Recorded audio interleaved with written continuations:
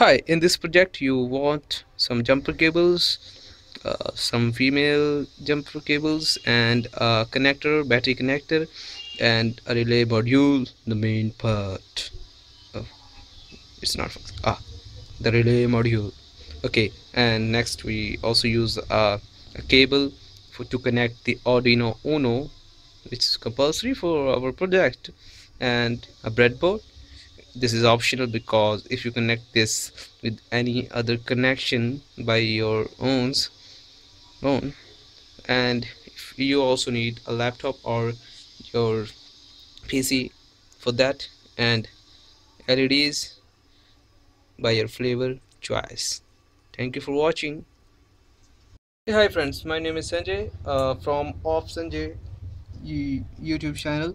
Today I want to show you how to use a relay module with your Arduino Uno, and how to connect the wirings for that, so you learn the relay module with a simple process. Here we see that this is a simple DC supply 9 voltage, and this is a simple, very simple LED that will be used. Black is for ground wire, and red is for VCC of 5 volt for that. And we connected that in the circuit, like there, and you will see we connect the wires from there. This is for int to give the command for the for to the relay module by our microcontroller. And here is a black wire for black wire for ground, and red wire is for VCC. We see that this is for 5 volt, this is of 5 volt, and here's a wire that connected to our laptop, so we can upload the code for that.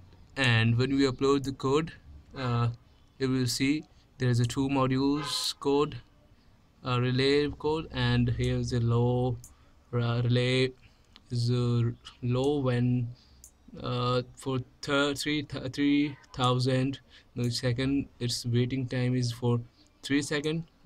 This is written 2 second, it's wrong, and become high after that and turn off.